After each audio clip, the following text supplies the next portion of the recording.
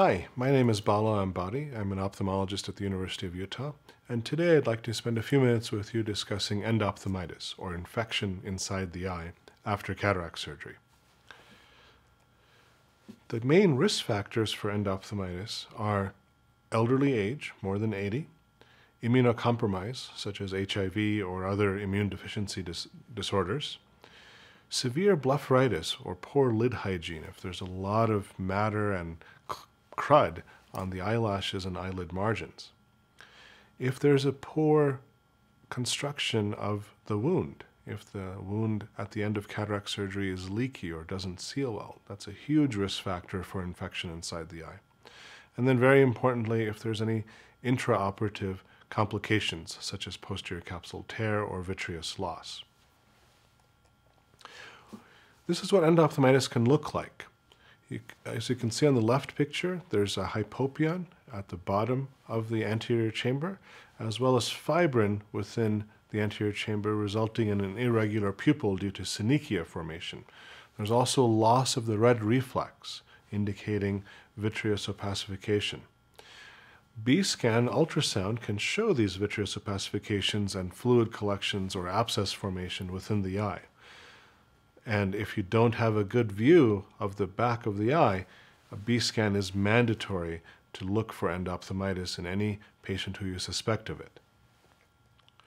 The signs and symptoms that lead you to suspect endophthalmitis are pain that is unresolved with topical anesthetic, or redness of the eye, especially around the limbus, which is called ciliary flush. If there's severe injection or ciliary flush that's not resolved with dilating drops, that can also be a clue that there's endophthalmitis. Of course, decreased vision, loss of the red reflex, and everything I showed you on those slides before, fibrin formation in the anterior chamber, hypopyon, vitreous opacities, all of those can point you towards a diagnosis of endophthalmitis. The main causes of postoperative endophthalmitis are skin flora, such as Staph aureus or Staph epidermidis. Streptococcal infections can also occur, such as Strep pyogenes or Strep agalactiae.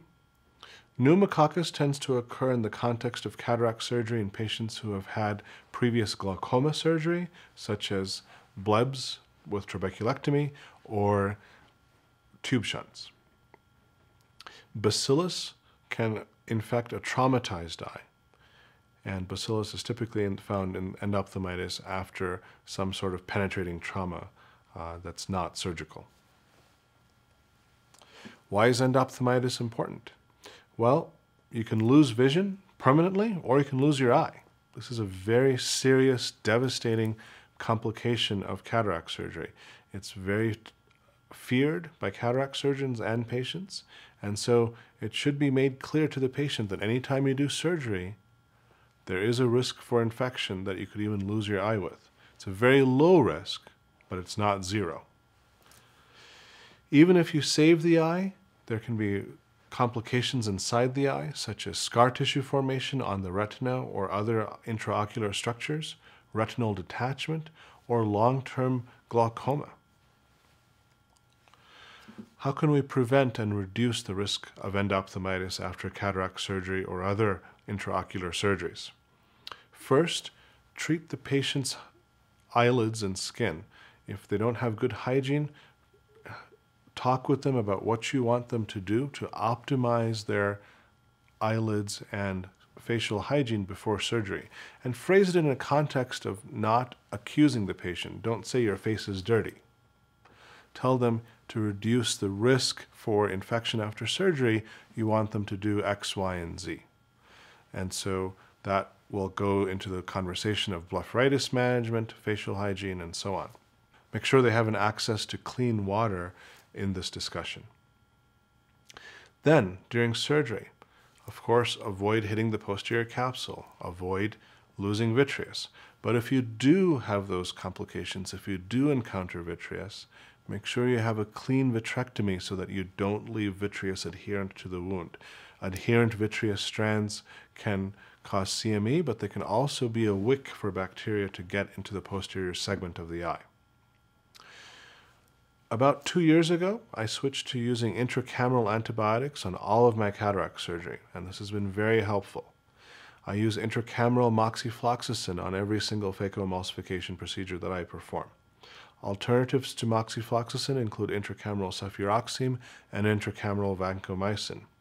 The reason I prefer moxifloxacin more than the others, even though it's a bit more expensive, is that at least in the United States context, there is no cefuroxime formulation available. And even if you do compounded cefuroxime, there's a risk of TAS, or toxic anterior segment syndrome. In Europe, and perhaps in the countries that you're in, there might be an intracameral cefuroxime formulation called Aprocam, but I believe that is very expensive. The reason I don't use vancomycin is that there is a rare but devastating risk of something called hemorrhagic occlusive retinal vasculitis, HORV, H-O-R-V. And anytime you have the word retina with occlusion or vasculitis, that's a bad thing, right? We don't want to go there. As cataract surgeons, we want a normal retina that's not bothered. Moxifloxacin, which we get straight from the Vigamox bottle, and you can divide it into probably 15 injections from a 3 cc bottle of Vigamox, is a little bit more expensive, but doesn't have any of those other potential side effects or complications. For patients who have surgical complications where there's vitreous loss, in addition to doing intracameral antibiotics, I will give them oral moxifloxacin, 400 milligrams a day for 1 week, maybe 10 days, as well as considering doing subconjunctival antibiotics, including vancomycin and ceftazidime, into the subconjunctival space, not into the eye. If a patient gets endophthalmitis after surgery, this is something you have to jump on. If you have a cataract post-op who's calling you at 2 in the morning with severe pain, don't wait till the following morning. Go in and see that patient at 2 in the morning, because every hour that the patient is not treated, you can lose retinal cells. If the patient's vision is hand motion or better, usually intravitreal antibiotics are sufficient. Again, vancomycin or ceftazidime. If the patient's vision is light perception or worse, then they need a vitrectomy. That person doing the vitrectomy should be a retina surgeon, somebody who's skilled at doing a pars plana vitrectomy and taking care of the retina. Together with the vitrectomy, doing intravitreal antibiotics is a good idea.